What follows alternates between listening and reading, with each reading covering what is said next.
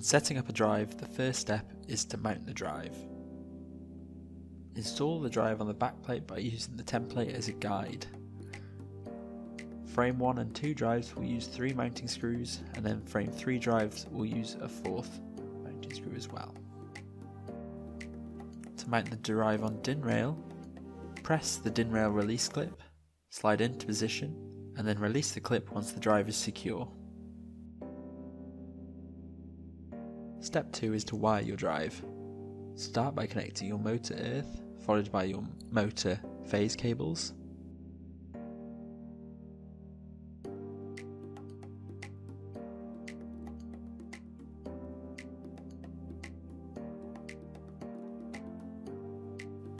Then your supply earth,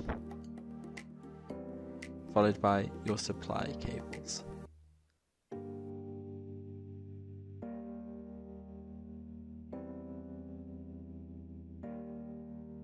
Once you've connected all of your power cables, move to the control wiring.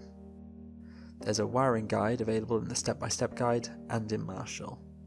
Start by connecting your analog inputs and analog output to the first row.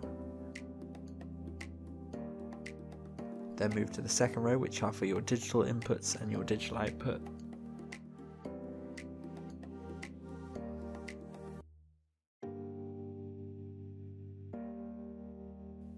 And then the top row for the relay connections.